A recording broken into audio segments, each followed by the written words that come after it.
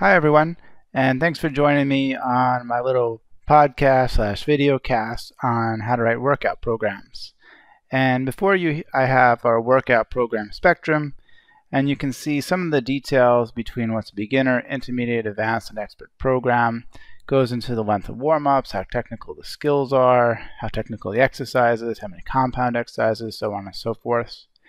And the same document also shows the different functions of the program, whether or not it burns more body fat or increases muscle mass.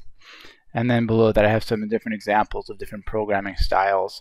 You can see all this document on our workout plans page, which is right up here at workout plans, and if you scroll down you can see it right here.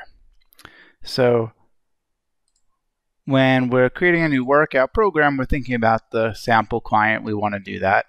And in this case, we're going to go through creating a new program for clients getting into fitness and needing to build a base of strength. And one of the best types of programs for that is functional strength training. You can see that it's more biased towards increasing muscle, but sometimes to improve fitness, lack of muscle strength can lead to injury.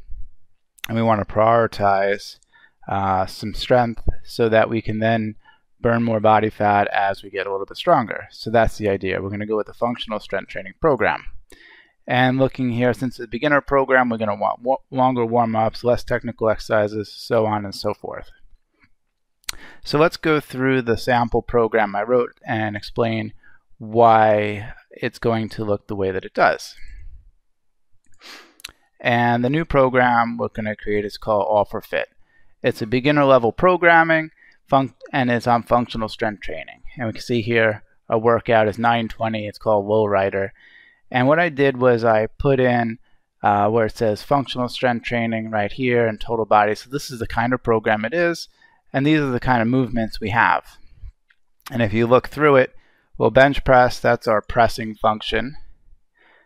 Exercise tubing squat hold. So that's a compound movement. It's a pull and a squat, and it's a very easy squat. We're just holding the bottom, so it's low complexity, and we're pulling with exercise tubing, which is low complexity. Barbell bench press is more like a medium complexity workout. We want to keep our total workout complexity on the low side because it's for beginners.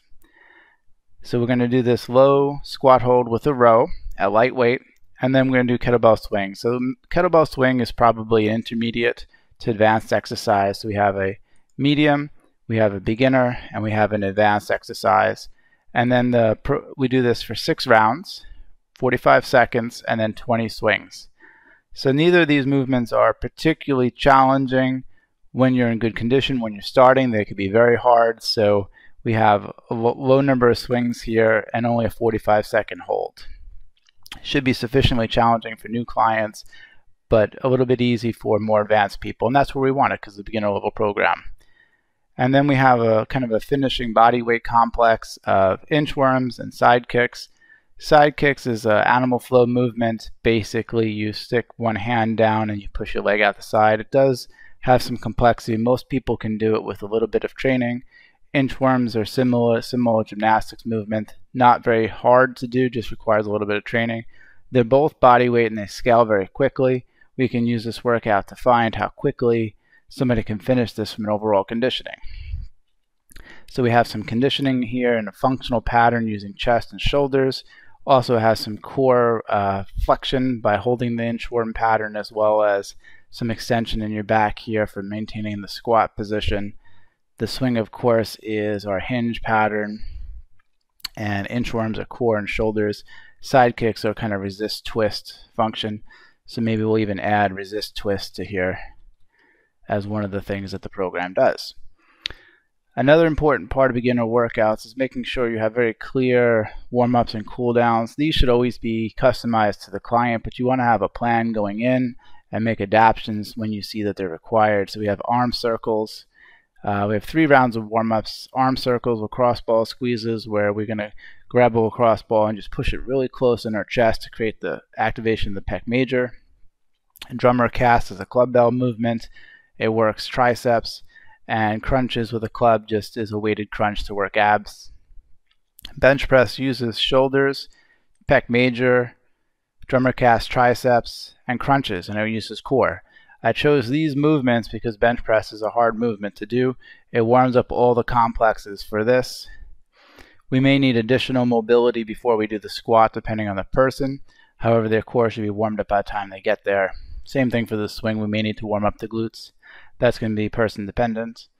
And then we have our cool downs. Chandrasana from the Bikram series is a side bending yoga asana. It features really challenging side body stretches in the frontal plane. It is excellent for stretching the serratus, the latissimus dorsi, as well as the obliques, which are going to be used a lot in the swings. Pretty much all of these movements are going to use some pulling function, especially the swing and the squat tube and the exercise tubing row. So that's why I wanted to stretch out the sides so they don't get too sore.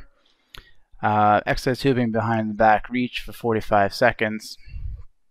The exercise band behind the back reach basically does like a pass through, but we're going to use an exercise band to do that. And we're just going to reach behind as far as we can with our arms and shoulders, and eventually scraping the sides, opening the chest, and strengthening the muscles behind our triceps. Battlestar tricep smash is basically like rolling on our tricep. It helps loosen up the muscles that got used a lot in the inchworms, the side kicks, as well as the bench press. And exercise band tricep stretch is an assisted stretch of the tricep. Basically, you step on a band and you pull your tricep down. Opens up all the muscles. It's like a more challenging variation of that classic stretch. And we'll do that twice. You have your, probably should put in some reps here. So tricep smash is probably 30 rolls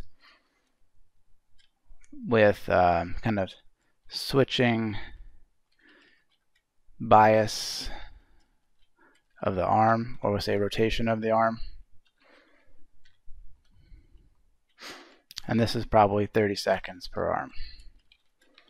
We do them all, and then we're going to repeat it once we finish the sequence. So you do it this total 8 times, or 2 rounds of 4. And that is a basic structure for how to create a functional strength training workout for new clients. You'd want more workouts, of course, than one. One is never enough, anywhere from 4 to 8. And on the next workout, I would change the priority of these workouts, make sure I hit some other patterns that weren't used a lot, such as core extension wasn't really used a lot and lunge wasn't used a lot. So I'd want to maybe start the next workout with those patterns that weren't used and continue to build from there. Thanks for joining us. Hope this was helpful. Bye.